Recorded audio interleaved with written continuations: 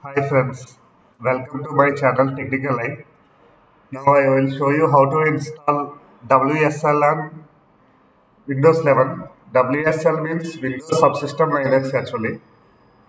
So you can operate Linux on Windows also. For that you need to go to type the WSL in start menu and click this option,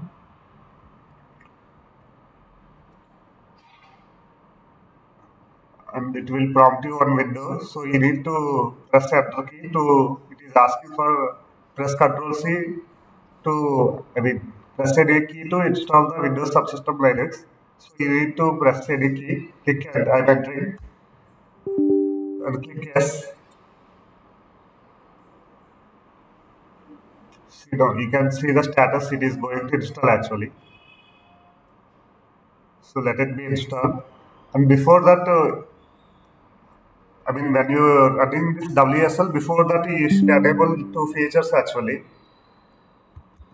So type features in the start menu and open this one, turn Windows features on or off.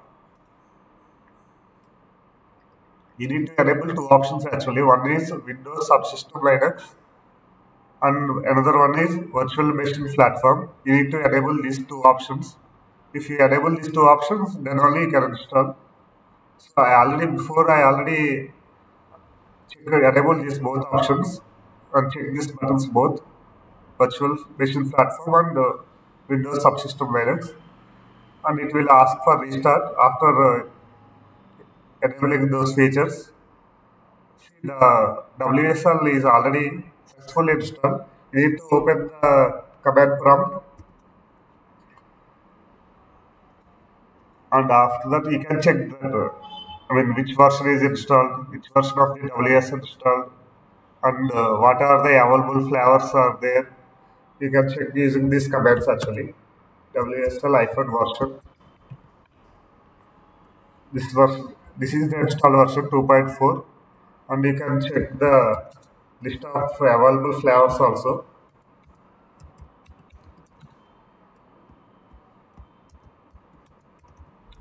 using these commands. See, these many flavors will be available here. Fedora, Debian, and Ubuntu, and Kali Linux. These are the list of flavors will be available. You can install these flavors also. In another video, I will show you how to install those things. Thank you guys. If you like the video, please hit like button, and please click subscribe my channel. Thank you very much.